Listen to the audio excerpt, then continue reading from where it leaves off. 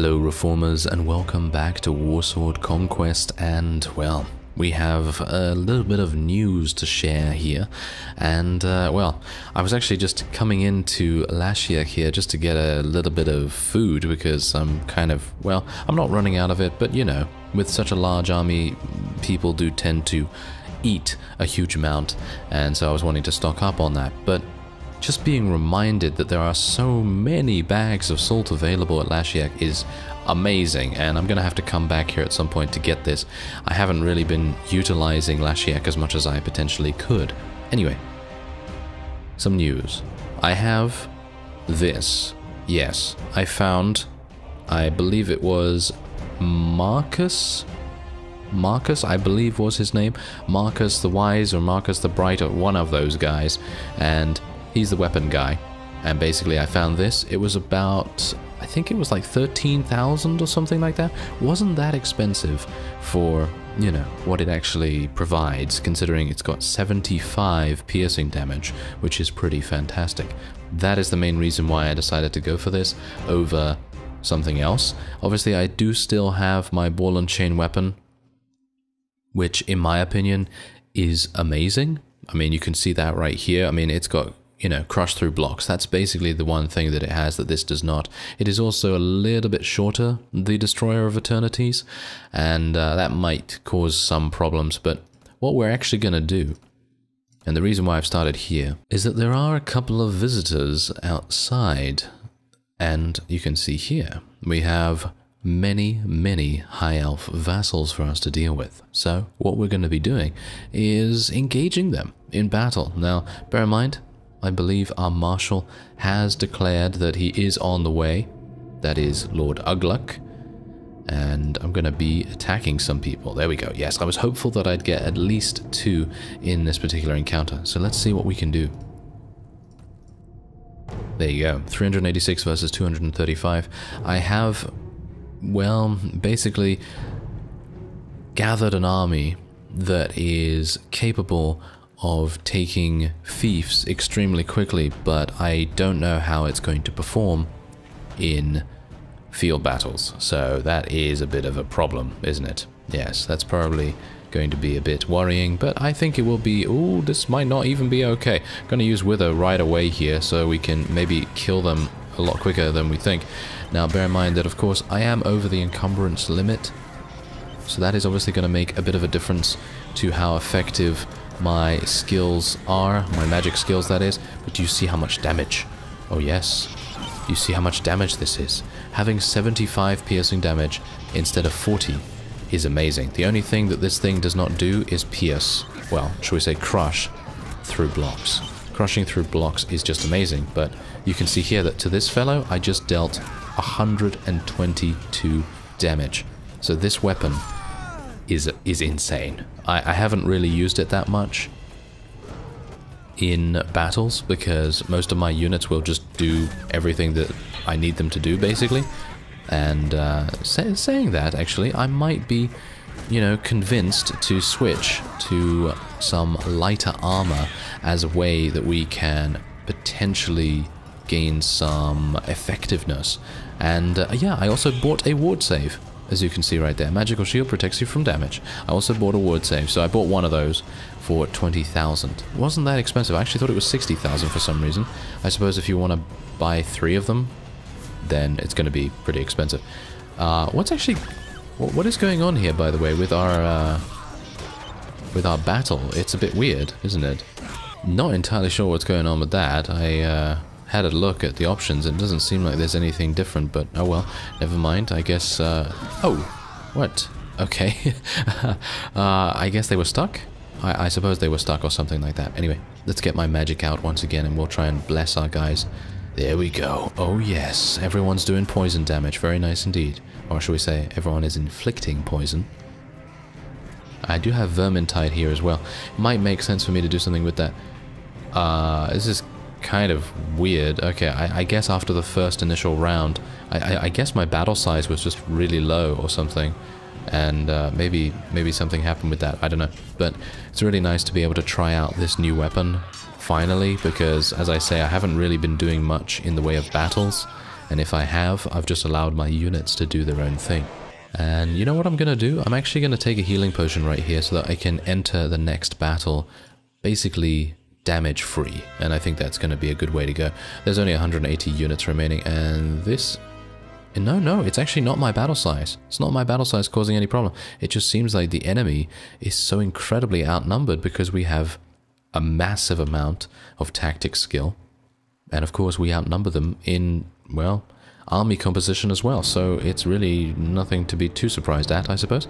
Anyway, gonna get my forces into a decent position. I'm going with the standard layout here, but I do have a couple of dwarven slaves, or shall we say, you know, role-playing wise, we have some dwarven slaves helping us out, or shall we say, we are forcing them to help us out.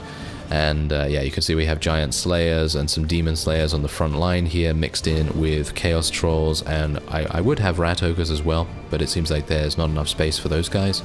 And of course, we have the obligatory Jezzails and Globadias. And they are, of course, doing a fantastic job as per usual. Anyway, we're going to tell our forces just to charge straight on in here. I'm actually going to go in as well and see if I can maybe help out a little bit. I feel much more confident with this sword than I do with the ball and chain, because the ball and chain, while it does have its uses, it's extremely good at what it does.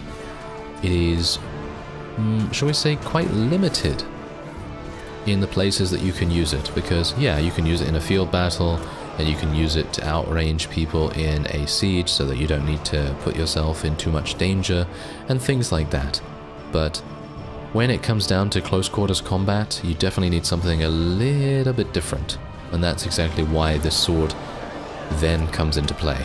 I mean, I can take out white lions in literally one hit, and that is kind of amazing to me, so I'm pretty happy with this.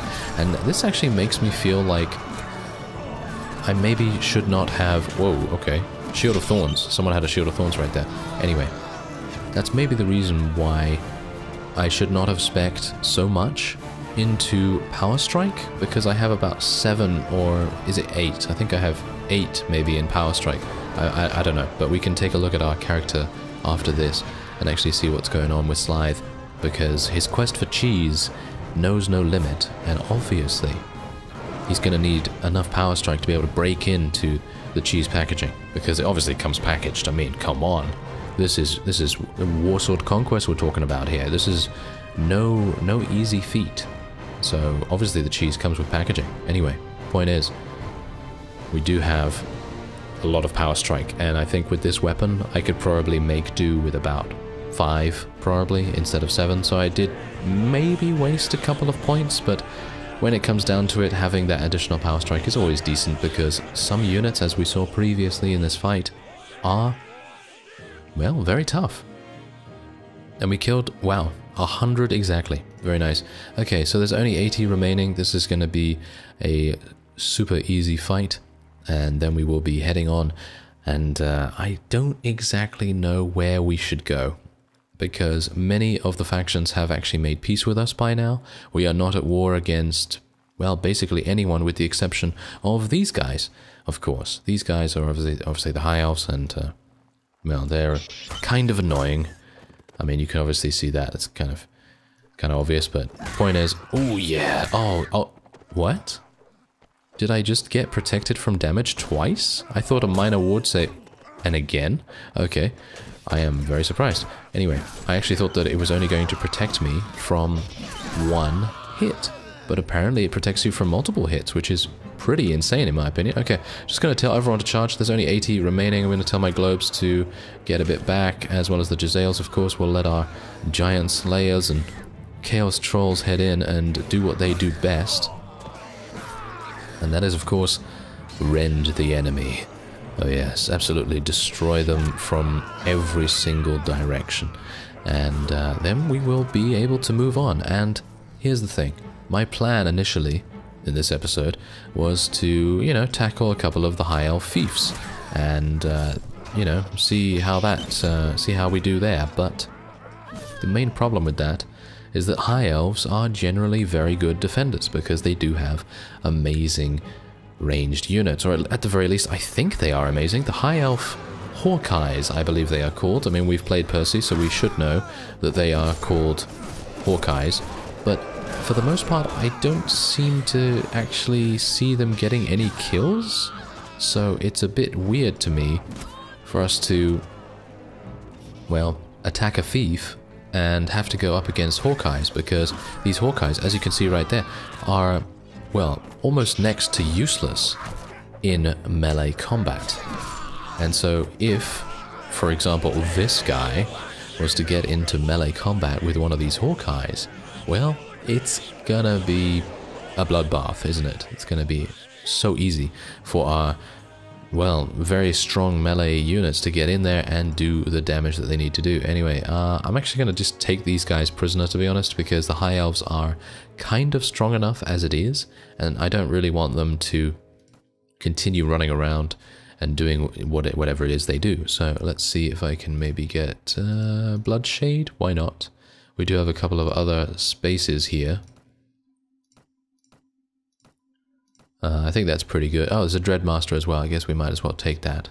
Well, it seems like we have another situation on our hands here. Lord Azulok decided to engage a couple of the High Elves, and, well, they kind of piled in a little bit against him. And so we are going to have to even things up a little bit. We have 451 against the enemy's 338. Now, bear in mind that this is, well, just a precursor of what is to come. Now, my other idea that I had was, instead of attacking the High Elves, I was going to declare war against a faction that we have not been at war against for quite some time, and that is the Lizardmen. And I thought to myself, yeah, maybe it would be an idea for us to see what we can do about them, because from what I've been told by a couple of people in the comments, the Lizardmen are not exactly strong when it comes to their siege defense and so on. So us having a couple of poisoned wind clobardiers here and there, and having some Jezzails and so forth, and, you know, just in general having some strong ranged AoE, we should be able to take the Lizardmen Fiefs in, well, no time at all.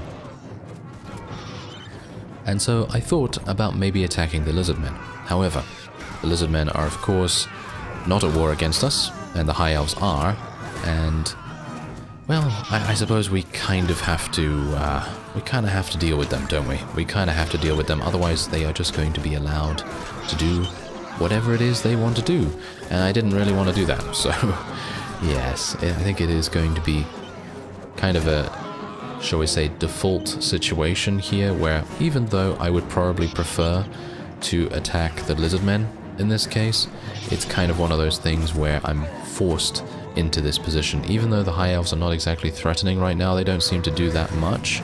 Like, we're winning these battles very easily.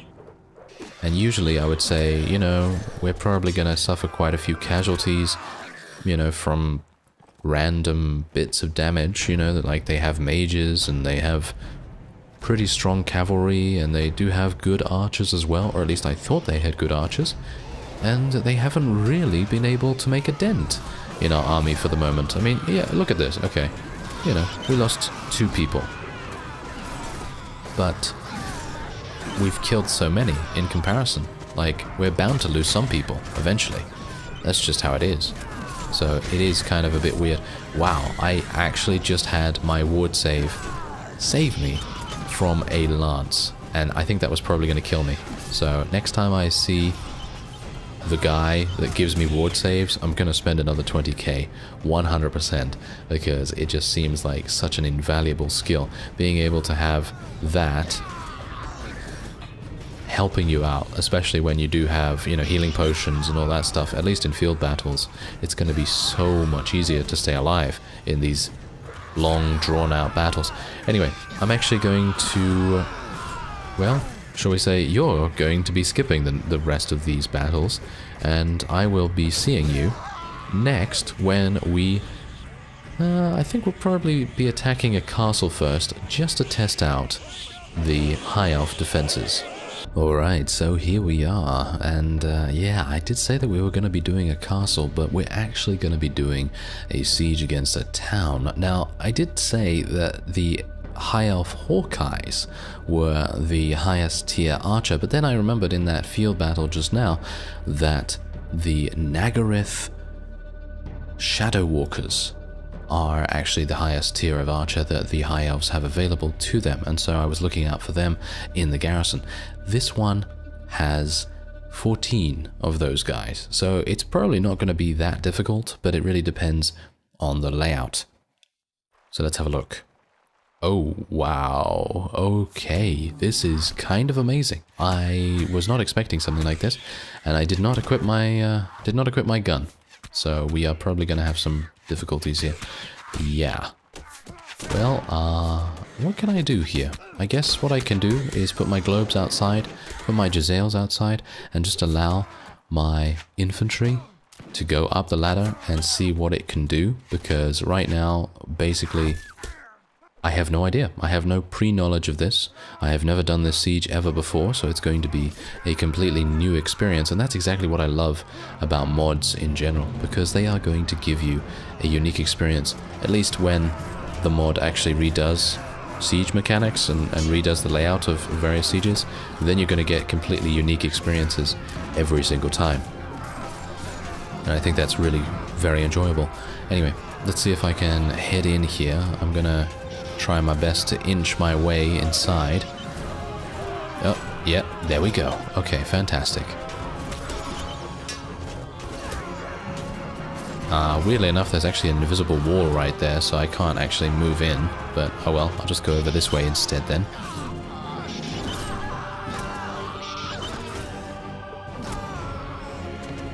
Oh yes, I'm very pleased about my selection of bringing the dwarves along with us, because without these dwarves, I think we would have had, well, probably quite some difficulties penetrating their defenses, but obviously at the moment I don't know whether we really need to worry about it too much, because we do have our rat ogres, our Eshin assassins and everything, so even without the dwarves it probably would have been okay, but they are doing a lot of work right now.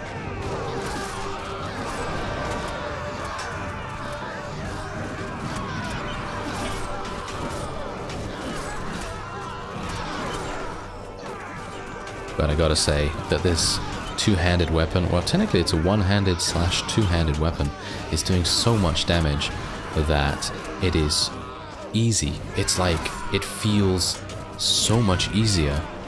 So what I would recommend is, if you're playing along with me, if you're playing Winds of Magic, I'd recommend trying to find one of these merchants, buying a weapon that's suitable for your character.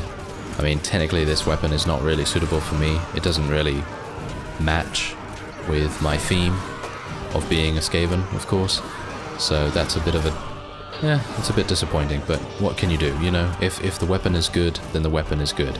And you just gotta use it, you know? If it's this good, you really cannot sacrifice, shall we say, viability in battle for the look of a particular weapon, in my opinion. I mean, yeah, you know, if you're doing something very strict, if you're doing a strict roleplay, then yeah, that's absolutely understandable if you don't want to use something like this. But this weapon is very majestic, and it seems like very ornamental for someone like a Skaven to be using it. So it is a bit off theme, so to speak, but I don't really mind so much because it is just so much fun to use.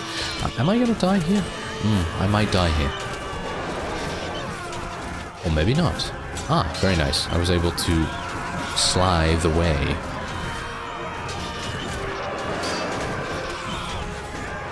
Ooh, what is actually down here? Oh, interesting. I had no idea that there was a small little room here. I'm actually wondering, can I... can I jump? I can. Oh, wow. Okay, I had no idea I could jump out of the window right there. That is amazing. I love the developers' freedom that they give the player, because if you think about it, if you think about how usually, you know, there'll be an invisible wall here and there, you know, it will make it impossible to go through these places, but being given the freedom to choose which way you attack, that's fantastic. That's really, really fun, and I am very thankful for that. Otherwise I would have been stuck in there, and I wouldn't have been able to come out here and do so much damage. So I'm pretty happy.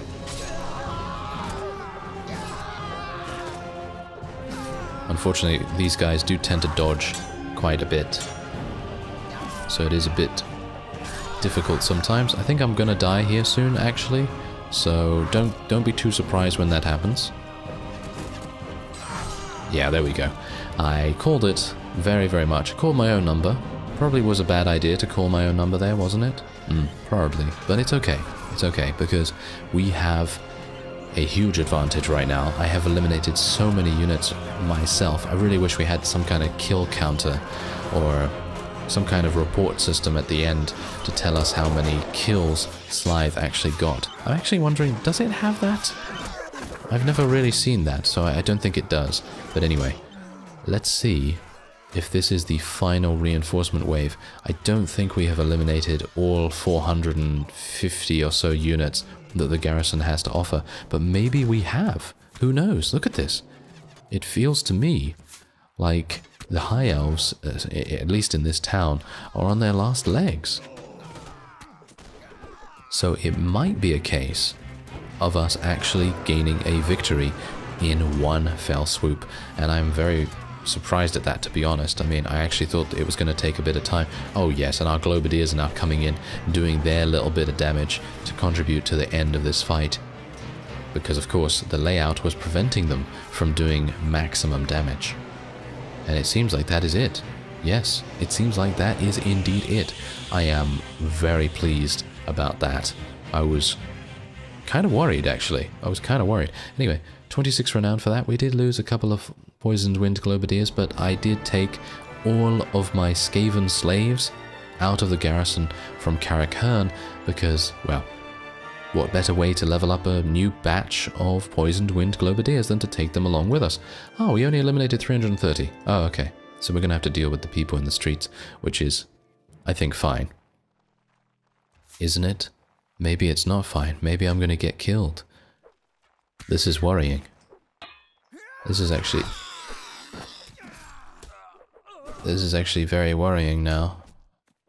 Oh, we have a Poisoned Wind Globadier. Could you hit him, actually?